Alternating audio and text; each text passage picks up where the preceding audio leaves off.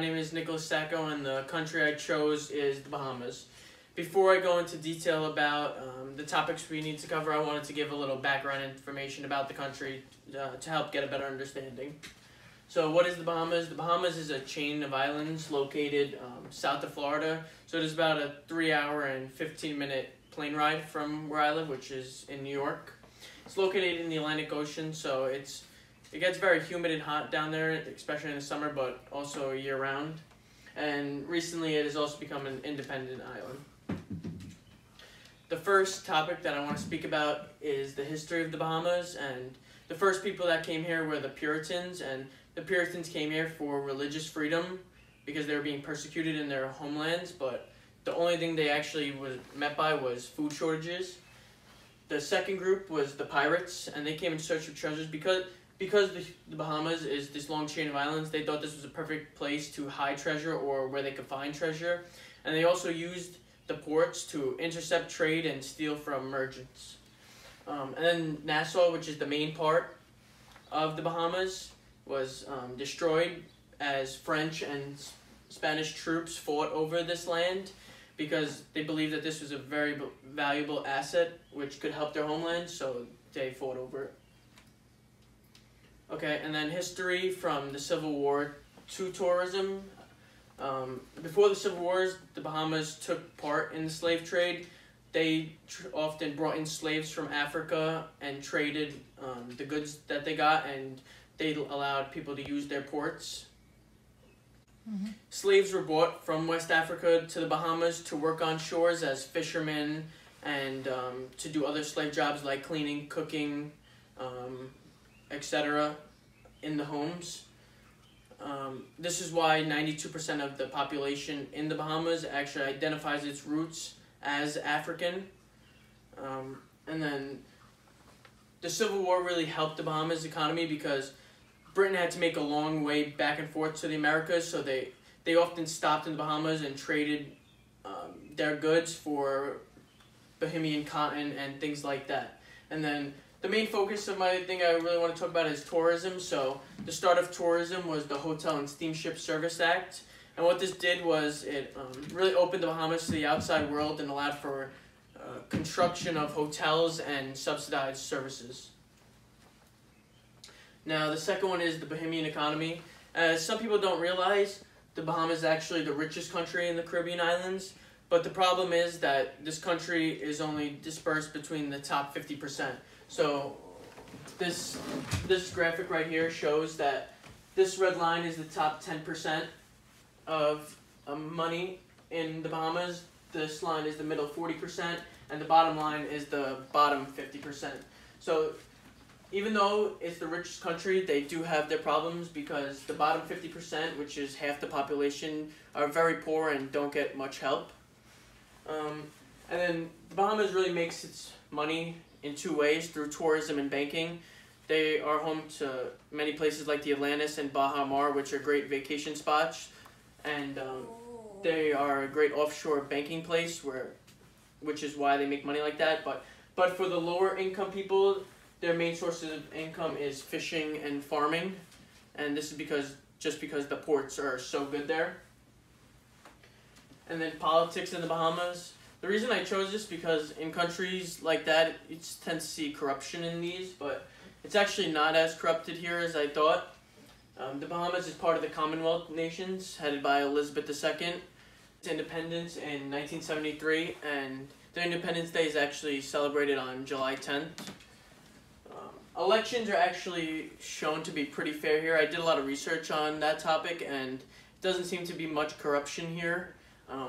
And women also play a major role as the vice president and president of the Senate, which this is the Senate right here, are women.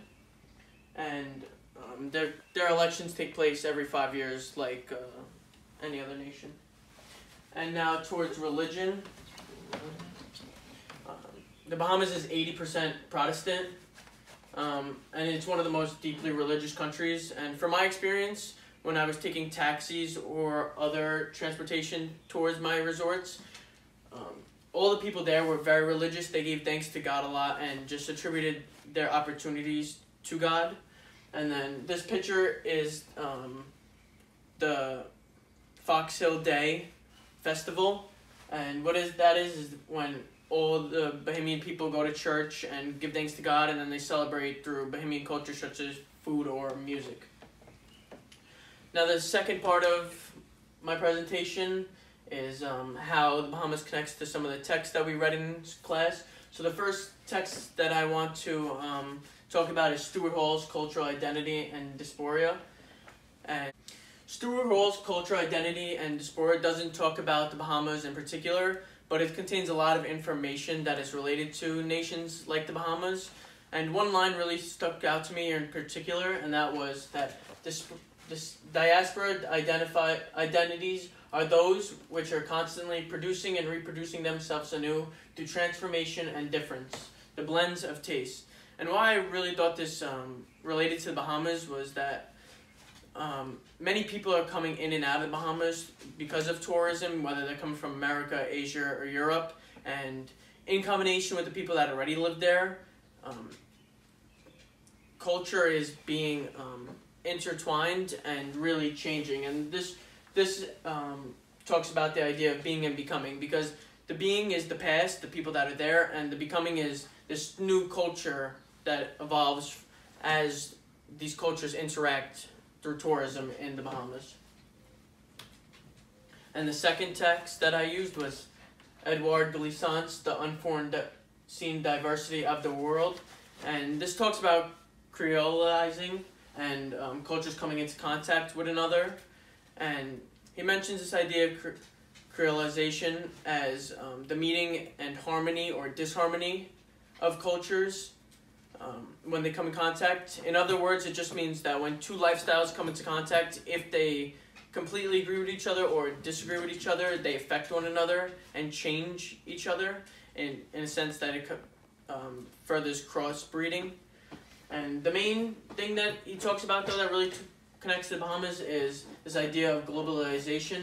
And he writes that the wretched other side, globalization, the imposition of multinational corporations with ethos of bestial profit.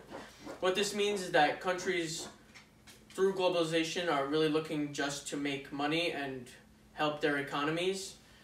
Bahamas. So me and my family have been here almost every year since I was 5, and I've met a lot of the people through either taxi rides or going into the parts of the country, and I've developed a love for the island and its culture. You see things that you really don't see here, and the way I'm going to tell you about my connection is through a story.